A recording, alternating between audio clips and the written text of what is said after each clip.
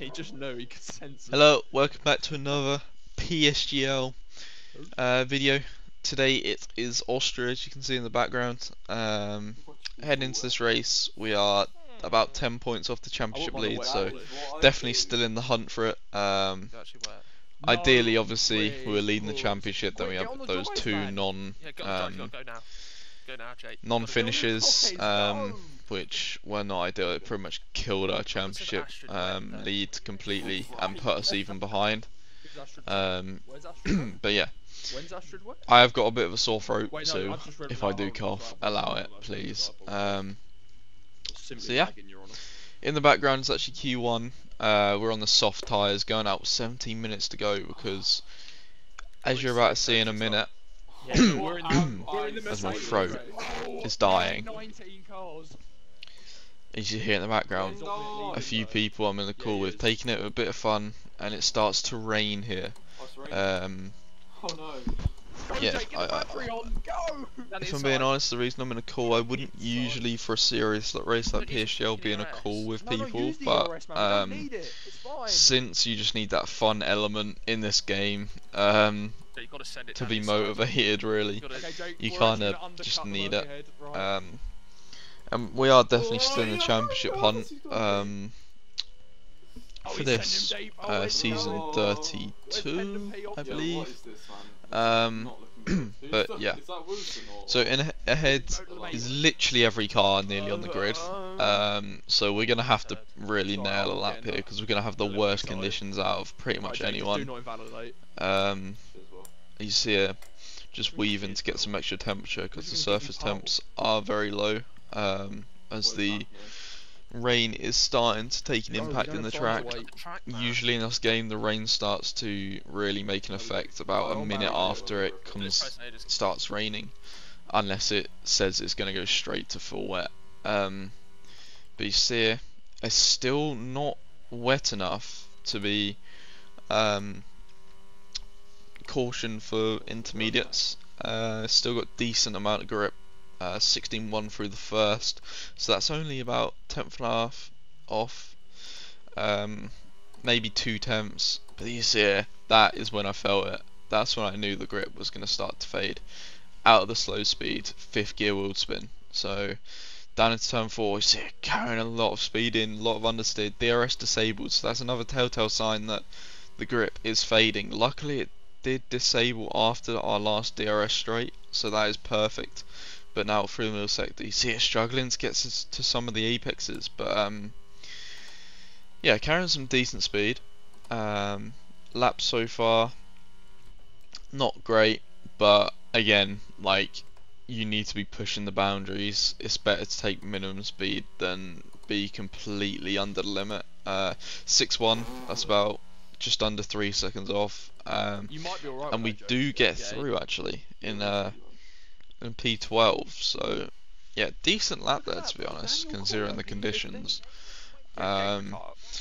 Just managed to carry some speed through the corners, not really hit any apexes, but yeah, it'll do. As you heard in the background there, a new voice, that's Big C, the Psgl owner. Also, I've seen a lot of hate going towards Psgl. Please don't. There's no need. Especially with the Thomas Ronha situation, which everyone knows about. Please don't go around throwing hate at the league, especially because there's been no hard evidence yet. So yeah, please just keep it respectful towards the league, because the league can't just ban people. It's not how it works. You can't just go around banning whoever you think is cheating, as there is a massive cheating scandal, I guess, at the moment. But yeah, please don't go throwing hate at the league, especially because yeah, there's no real need. Throwing hate at even Thomas, it's not really gonna achieve anything. It's just gonna make you look petty. So yeah, please don't. And just enjoy the races, I guess, because ultimately if there is someone cheating, it's only pushing us harder to get better and get on their pace. So yeah, once again, please don't throw hate at the league. Psgl and WR, they can't ban people. I've seen a lot of hate go more towards Psgl for this whole situation, so there's nothing they can do. It's a community-run league. People are doing it for no money, and the amount of work that goes into create these leagues is insane. So again, don't go throwing hate at them. They're not doing anything wrong. But you see in the background, back onto the league race. That is P5 for us. Yeah, but he's not going to join us, is he? No, he will. And we did more than enough to get through into Q3. Inside of these drivers who are actually somewhat decent. As you hear, I'm having a little bit of a conversation in the background. It's the Dutch tax, that's all it is. Okay, guys. Yeah, it's. Legend might not be cheating. I might have. It's for joking around with the cheating stuff again, because that's what you really got to do with it. You just got to joke around with it, as it's too big to ignore now. Just have a joke with it. Don't go around accusing because someone said or whatever. Because I've seen a lot of people accusing certain people. And it's for completely irrelevant stuff. Like, it makes no sense what people are accusing some people for. So, yeah. Sorry for my little rant, but it is quite annoying seeing some people hop on the bandwagon, trying to talk like they know what they're talking about, but they know nothing. In a polite way of saying it. So yeah. Honestly, he's the most but anyway, consistent that's my little I've ever seen in my life. rant done about this whole situation. Oh my god. Obviously, I hope Codemasters implement an anti-cheat to just get rid of this whole situation. Give me what I want. There is hopefully a situation coming where it should, for F1 esports, get completely eradicated, and it's going to be impossible. So yeah, hopefully that comes through.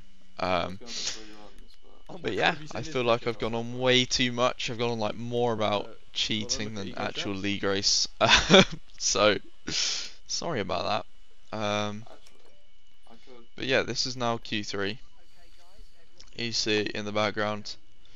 I'm now going to go out. Yeah, that guy is like 20 years old in his brain. Like, he's a beast. He's a beast. Here in the background, there is a lot of just waffle. This league race was done quite not a while ago, a couple of weeks ago ish. Don't act 40 to be he's a goat. And yeah, I kind of took more of a fun approach to these last league races, just having a bit of fun with it. It's like you can tell he's just like, you know, you can tell when it's a clever driver. Like, yeah, he's the smartest on the grid. Like, from what you were saying on the radio in Bahrain, he was just like, we're just gonna manage it. There's no I was just point talking about Alonso there. He's that is not a man who has for some reason we're talking about the real Grand Prix. You know what I mean? For no apparent reason. I I think this was just after Bahrain. So yeah, I thought I'd just include it to just show the fun approach I was taking to this race and the funny comments that were getting said in the chat that I've kind of ignored for a good reason. Just if you listen in the background, some of them are quite funny. But yeah, now completely back onto the qualifying. We are gonna go for our first qualifying lap. I've clunked the inside curve last corner here. Just clunked the inside curve there, start lap. But now, into our first run. Into turn one. Just missing the apex. A little bit too much on the outside curve, but not too shabby. That good English Jake. Took good speed. 15.9, not too bad for a banker. Into the hairpin, third gear, short shift into fourth, up to fifth, sixth, and then pretty much just getting the optimum points down into turn 4 on the gear shifts, getting it in, hooked into the apex, out in 4th. Pretty clean lap, not too on the limit, but yeah, pretty just bog standard lap. But we ended up actually backing out of it. I just didn't think it was good enough, and now I know it was a little bit confusing. This is a different lap. This is now, we came in the pits, bolted on another set of softs, and went out. Heading into this, PB is a 7.6 at 1 minute 3.76. So The Psgl management of this has been poor, no matter. that's Luke's, Oh, the no, WR no, manager no, or owner. I can read it. On the Um, jakebenham stream. Taking the mic. But now, this is our last qualifying lap. This is where I'm at as P5 at the moment, but that will go down to about P9, P10. There's a short track in Austria where you need to gain no mistakes, because if you make a mistake, you're going to be dropping a lot of positions. Through turn 1 now, a little bit better. That's pretty nice through turn 1.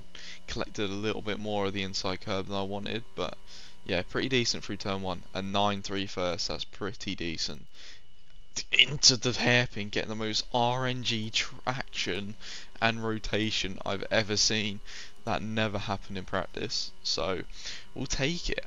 That's absolutely ideal. Through the right hander, turn 4, pretty nice. Starting to gain a little bit more on the delta. Through here on my overlap, there was a bit of a mistake this time. We get it pretty nice. 10th up, 3-2 split. That's pretty nice. Now as we head into the last sector, this is where you make or break your lap. Flinging it in 6th gear, flinging it in again. Little bit too under the limit, but yeah, we probably lost about half tenth in that last corner, but up to the line. P3 it is. About 200ths off my PB, and there was definitely more time in it. You see it quite about 10th off Barry Barman, just under a half, 10th and a half off of Thomas Runner. But into the race, that's exactly where I want to be.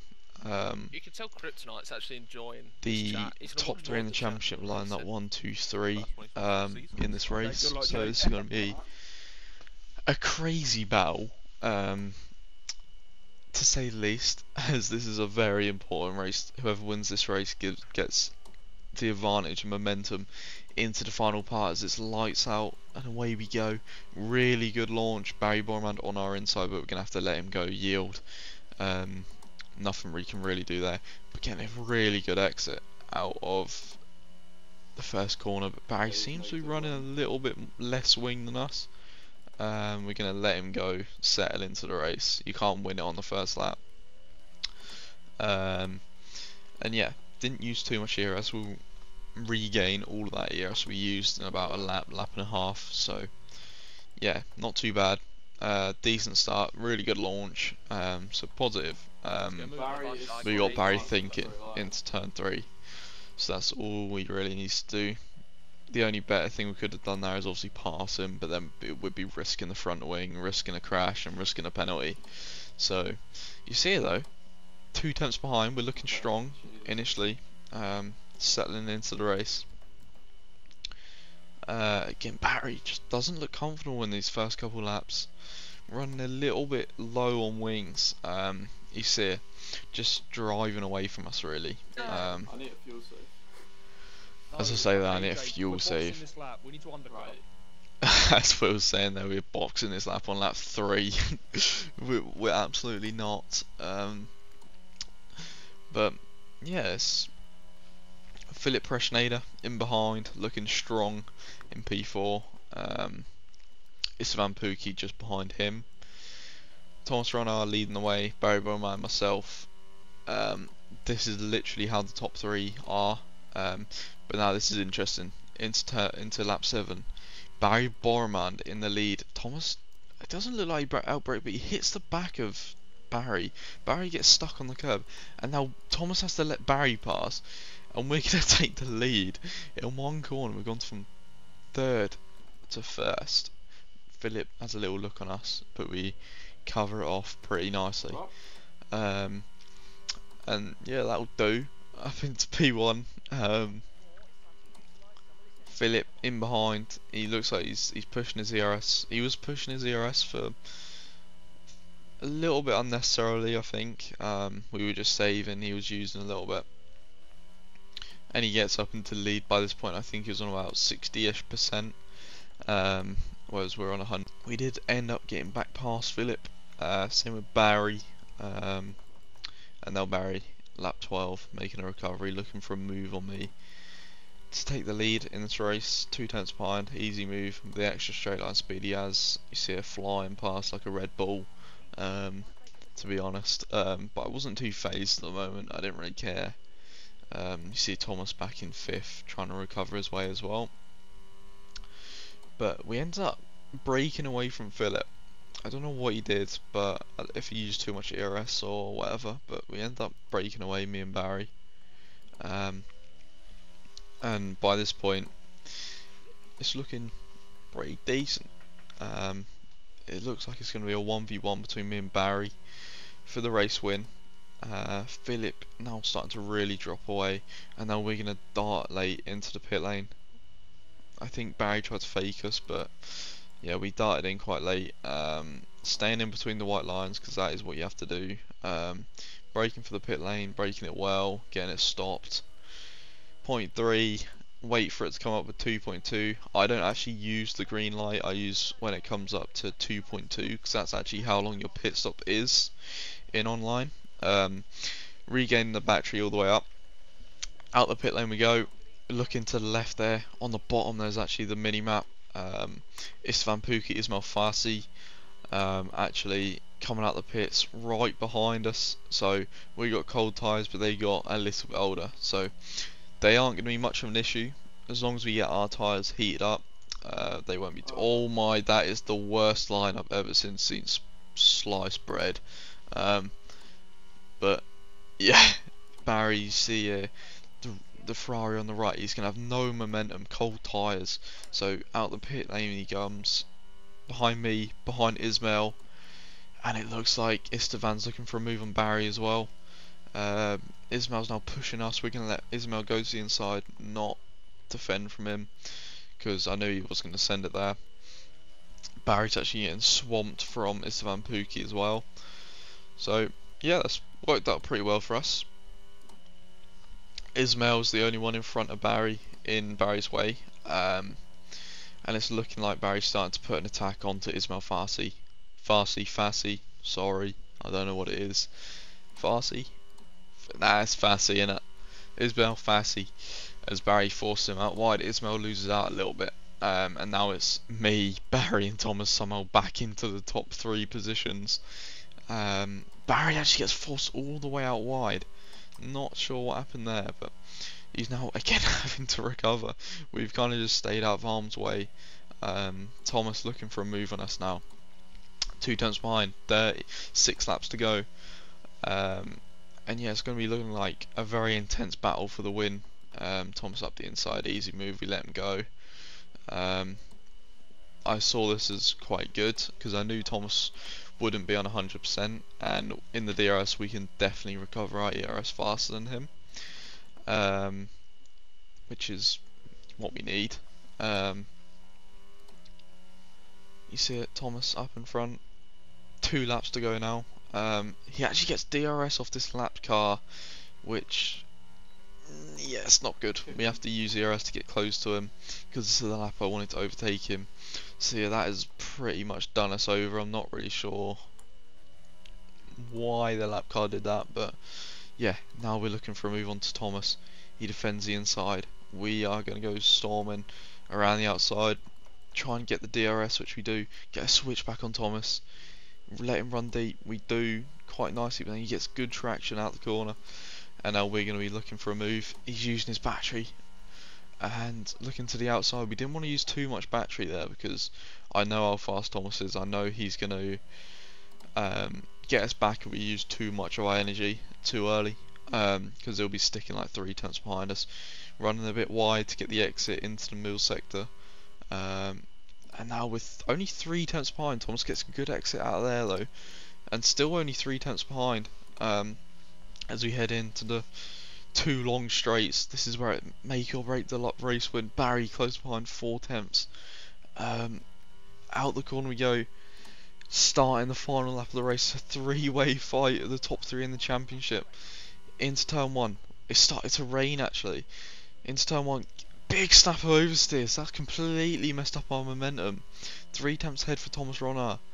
Heading into the hairpin. Are we going to send it? We are. We're going to absolutely fling it up the inside. Bit ambitious from us there. But Thomas comes back on the track, hits us. Barry now on the extra straight line speed comes in, takes the positions, and now we're going to be fighting Thomas and Barry. Thomas sends it, hits us out wide. Oh my god, these two. Back up the inside. And now, worth to note, me and Thomas actually got 5-second penalties. So not ideal, but yeah, we're still going to fight to the flag. Yeah, you see it's treacherous conditions here in Spielberg, in the Styrian Mountains. As my phone's going off, popular. But yeah, through the final corner, not really much else. That's just a mistake on my part. I should have played it a lot differently. Definitely could have won if I played it smarter, but in the end I got a 5-second penalty for the move on Thomas. Thomas got 5 seconds as well, so Barry wins the race and me and Thomas get 8th and 9th. After not being outside the top 3, getting 9th is just awful, but yeah, it is what it is. That's how it goes sometimes. You overhit the limit here and there. Yeah, appreciate everyone watching, and yeah, have a good one. Cheers.